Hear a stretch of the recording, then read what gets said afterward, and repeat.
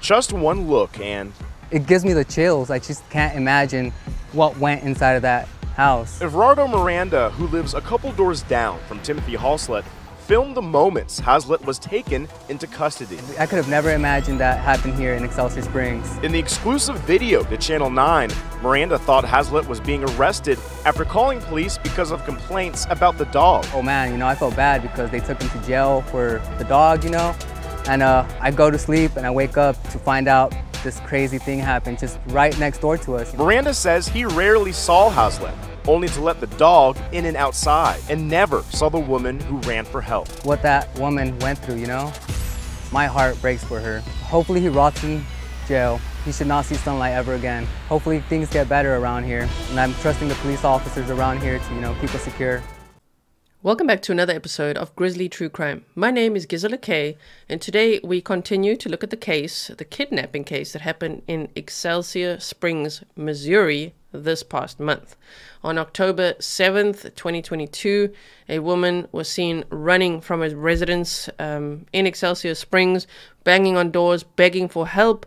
One neighbor called 911, another let her in and gave her a blanket and food. We're going to hear from that lady's granddaughter as well in her latest interview, and we're going to look at the latest documents. What has unfolded is horrendous to think now they've also fenced off the entire house, boarded up the windows, and are still extracting evidence from the house. This victim said that she was kidnapped in September and that she'd been there this entire time. Trigger warning for when we do read the documents, because it does get pretty intense, and I hope it's not upsetting for some of you or triggering, as I say. We will look at those carefully, slowly go through the documents, see what we can learn. I'm going to show you this clip over here from KMBC9 News as well. And this victim said, "My friends didn't make it, he killed my friends." She'd also told the lady that was going to call 911 that she's like, "Don't worry, I'll call 911. She said, "If you call them and he comes back and catches us, he'll kill us both." So Timothy Haslett Jr. sounds like a very dangerous man. Of course, the speculation that's out there is that he could be a serial killer based on the blue barrels and bags of evidence and things like that they were taking out of the house, the cadaver dog that they had out there. But the police are still saying there's no evidence indicating that there were any other victims, so we are still waiting to find out what the forensic tests will reveal. I just do think it's quite a sinister sounding case if they fenced off the whole house, boarded up the windows, and covered it in police line do not cross crime scene tape. So let's have a look at this clip. Let's have a look at the documents and the latest interview from Ciara Tharpe, and I will keep you posted on this case. Mostly when I share the documents, you'll see I've blanked out the victim's initials, even though they only shared initials. And I really hope that whoever else finds these documents will do the same, because the last thing we want is for internet sleuths, as we know this can happen, we see it in every case, to see those initials, to find the person, and then to go and stick a camera in their face. That's literally the last thing she needs right now. She needs time and space, lots of it. And it's got to do with her consent if she wants to tell her story. Please don't bug her. If you know who this victim is, please don't bug her. Okay, so let's make sure that we give her time and space to heal. Let's make sure we keep an eye on what's happening in the court and the charges that Timothy Haslett Jr. is facing and how that goes, and on the evidence that law enforcement will eventually come forward and tell us that they have, so that we know, are we dealing with a Gacy or an Ariel Castro? Because this case feels like Dahmer and Gacy and Castro combined. That's the vibe I'm getting. Let me know what you think in the comments below. But let's for now have a look at this clip right here. Today, boards went up on the windows and a fence with crime scene tape went up around this house here in Excelsior Springs. The neighborhood's still in shock at what happened. My heart is still broken. Lisa Johnson remembers Friday morning and a woman escaping from this house just up the street. She's going to be traumatized for the rest of her life. Johnson said the woman came to her door just before 8 a.m., hunched over, with a collar around her neck and marks around her wrists and ankles. And I told her I'm going to call help for you. Her first response was, if you call the cops, he's going to kill both of us. This literally hit close to home. Just a few doors down, Ciara Tharpe's grandmother took the woman in as they waited for police. And I hope she can get the help and get the healing she needs. The same goes for others near this house with so many questions. I just want to know she's getting the help that she needs. Everything else eventually will be told. Police say there are more details to come out in this case. We're expecting more from court documents in the coming days.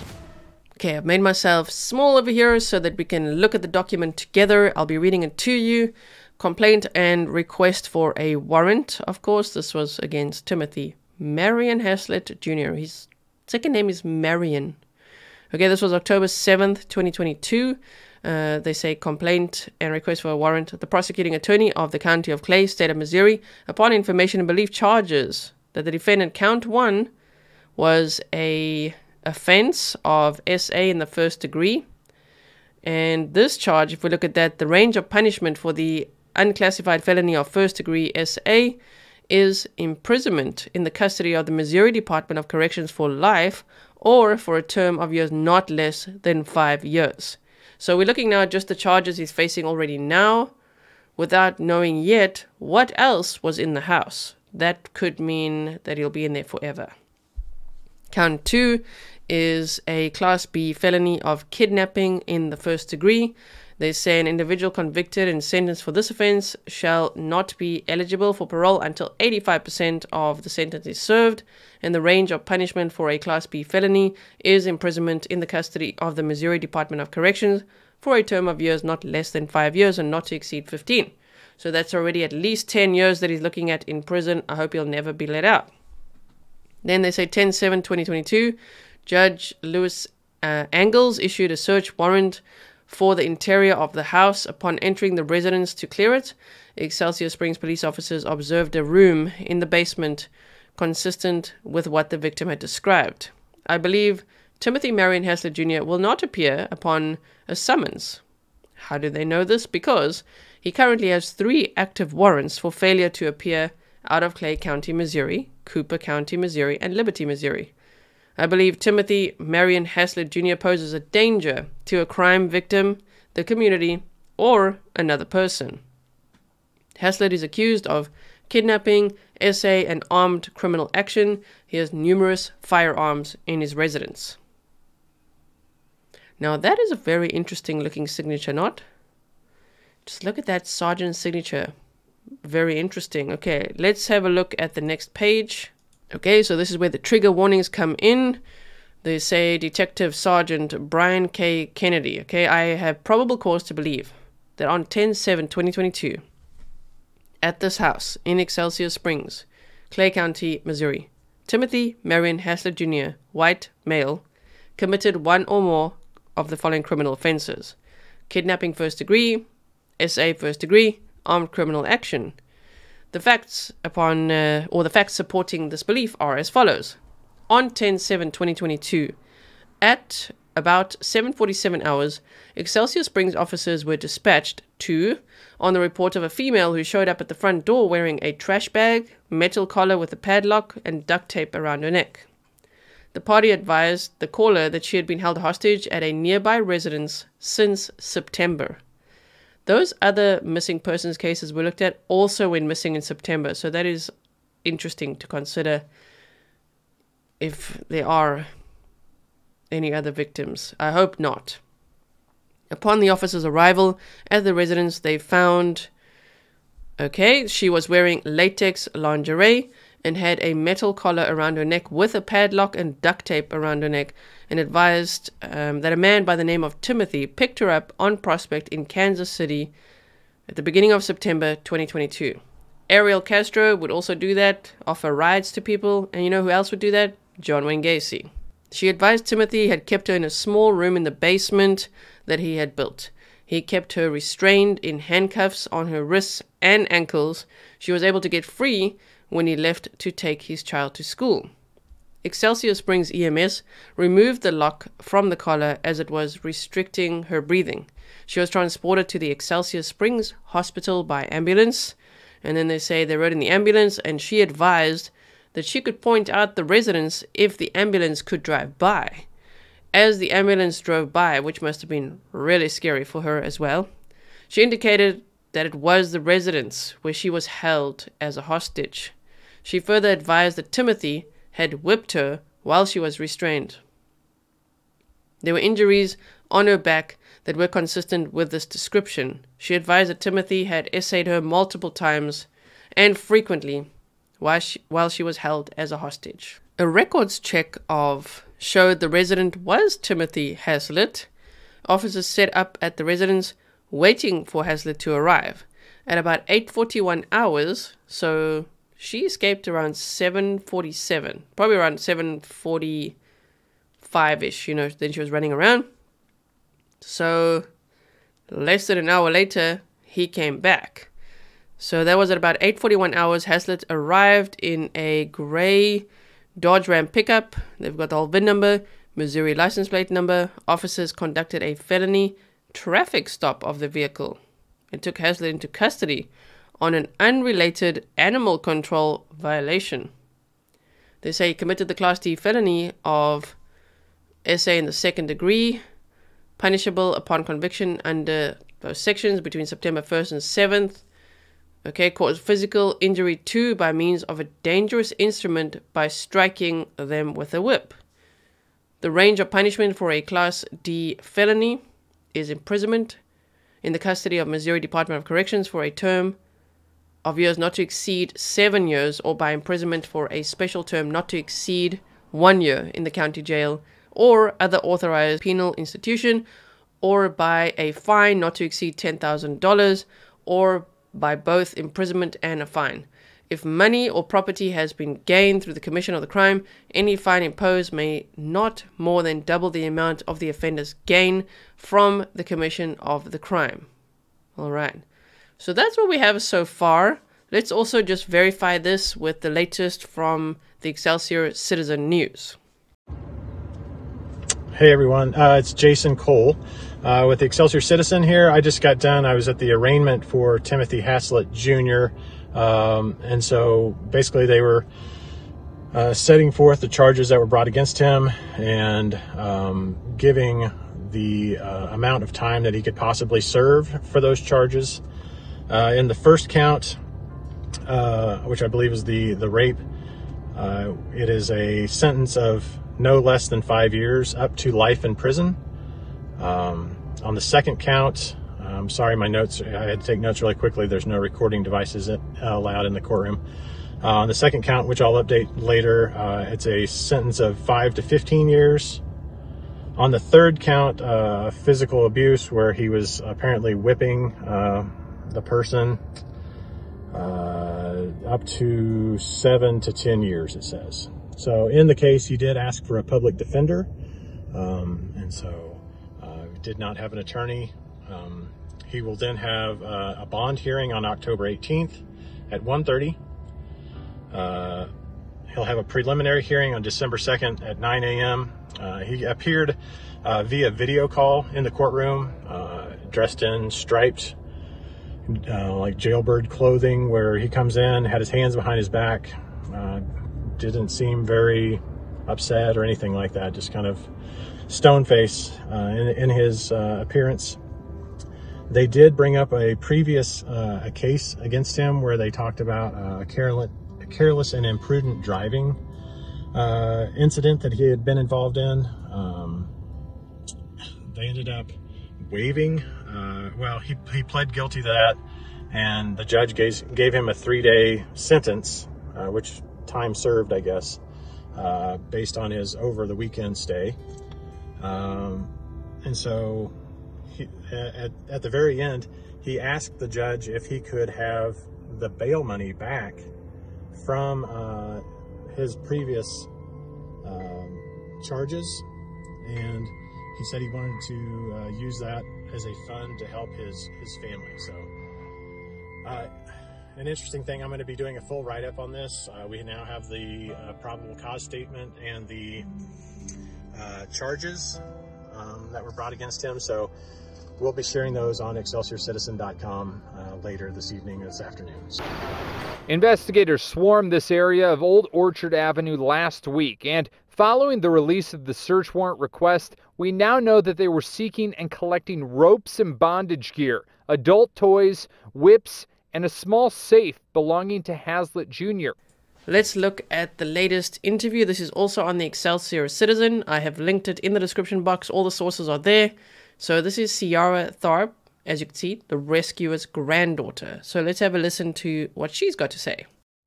My name is Ciara Tharpe. I've lived here all my life. I'm 38 years old, and I was the house where that lady luckily came to my door and was brought in.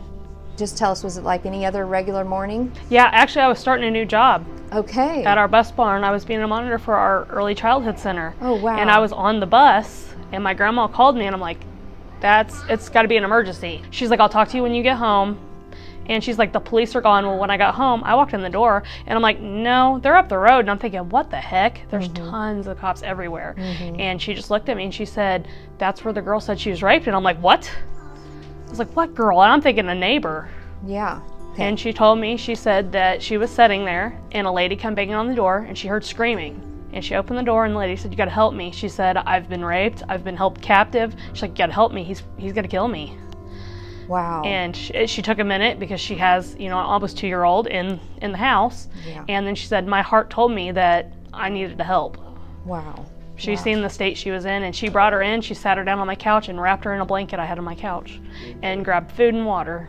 She was weak, and she had a metal dog collar around her neck and duct tape, which we're kind of guessing that was around her mouth, that she had maybe pulled down. My grandma said she had ligature marks on her wrists. The way it described like this, My grandma said it was a metal collar, and the way she described it was like a bad, she called it a bad dog collar. She said restricting your breathing? Yeah, it was restricting her breathing. She said that they couldn't cut it with scissors or anything, whatever it was made out of, and she said that they did cut it some, and they were able to loosen it so she could breathe, but that they had left it there. And of course she said the duct tape was around her neck. Yeah. She flung that door open, she let that dog out, and she just ran. And a lot of people, you know, are questioning, well, why did she go to her neighbor's house? And I think you walk out his door, you see my street. So I think she just, you know, panic mode, I need to get out of here. And to me, going down that hill, you can still see that house, but you're kind of sheltered. You know, like shielded to where I think she ran, and then she's like, I need help. Yeah. And my grandma said she was clothed. She had some like shorts on, and she said she didn't have much on, but she did have some clothes on. Okay. But she's like, that was the last thing I was even thinking about. Of what she had on. Yeah. And she could tell she was real weak and real hungry. Your grandmother really did a heroic thing. Yeah. And actually she apologized. She said, I'm sorry I brought the police to your house. And I said, no. I said, you did the right thing. I said, that's what I would have done. I said, if you would have told her no, her telling him no, that was a few minutes he could have been there and grabbed her. And so she was trying to find somewhere because she knew he'd be back. And then the police came in, and she was talking about how gentle the police were. Like, she was like, they were so, like, they handled it so great.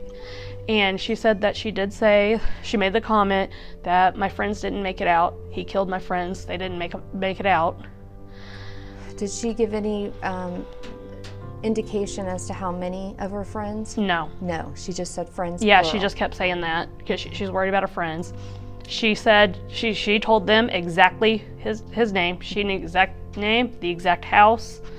But she told me, she said, that girl knew her facts. She told them everything she could. She's like, and that story never changed. So she had said that she had been there since September? Yeah, she said she had been there since September. Was that early September? She didn't, I don't think she really said. Okay. Anything else that you can think of that your grandmother told you maybe that hasn't been said or should be? No, I don't think so. I know one thing that's going around is of sex trafficking, and it really doesn't sound like sex trafficking. Okay. She's kind of under the impression, and the way she described it to me, it sounded like that she probably knew him. I know the news said no, but... So you had said that that you had spoken with him in the past. You've had some interaction with him that hasn't gone well. Can you maybe Yeah, I had went up, I don't remember if I was chasing my dog. I have a husky that likes to run, but I was up there either chasing my dog or I was walking one of my dogs. And this little puppy, pit bull, I think it was a pit bull, come running over. And most people, you know, especially here in town, you know, I helped him. being a dog mom that chases her dog, I tried helping, and there wasn't a thank you. He was very cold and very kind of rude and everything. And that was the only time I've talked to him. But like, I've only seen him a few times outside, and the last time I seen him was a couple months ago, and he's outside his truck, emergency flashers going, and just his actions were odd to me. But not enough that I, you know, it kind of stuck out, but I just went on like, oh, he's creepy. Well, the house looks dead. Like, I didn't even know a child lived there besides the trampoline. I didn't know there was a kid there until yesterday. Okay, well, I know your grandmother doesn't want to speak, but you know, she's heroic for having done this and really made a difference in this person's life, and you know, in saving them. I told her that. I said, you're a hero, and she said, no, I'm not. She's like, I did what I was supposed to. She's like, that's cool. But she's like that. She's like, I don't want attention from it. Which I understand. And my only thing, like, I wasn't there, but I wanted the story out there and kind of speak for her. And absolutely. And I was hoping if this girl somehow seen it, that she knew that I was thankful. You know, I was thankful that my house sheltered her. And we ended up taking a care package today to her, to the police department for her. That's because wonderful. I want her to feel loved and absolutely know that people care. And that's actually one thing I tell people about this community is, you know, they say it takes a village, and we have a village.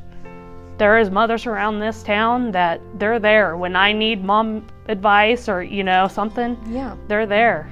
That's my village. They love my kid just like I do. My husband grew up in the city, and he used to hear growing up people talking bad about Excelsior. And now he tells people, I love this place. He's like, I like living here. That's great. I heard you say earlier that you were proud to have grown up here and be living here. I feel the same way. I never wanted to move away, and because I knew we had a good town here, and there's a lot of people here I love, and we're very fortunate to be in the community that we are. My goodness, what a case. Thank you so much for watching this episode. I'll be watching this case and all the court proceedings. As we saw, October 18th and December 2nd are important dates to remember for Timothy Haslett Jr. I'll see, you know, if there's any updates in what they found in the house or what happened in this case. I really hope that the victim is okay. They say she's in a stable condition. Of course, they mean physically. Mental health, you know, the trauma is going to be terrible to work through. So sending her so much love. If she does ever see this, just know you are most welcome here on Grizzly True Crime. This whole community has your back, and we feel for you. I know that there's people in this community that can also relate to her story, which is very sad to think about, but unfortunately true. Thank you so much, everyone, and I will see you again soon. Stay safe.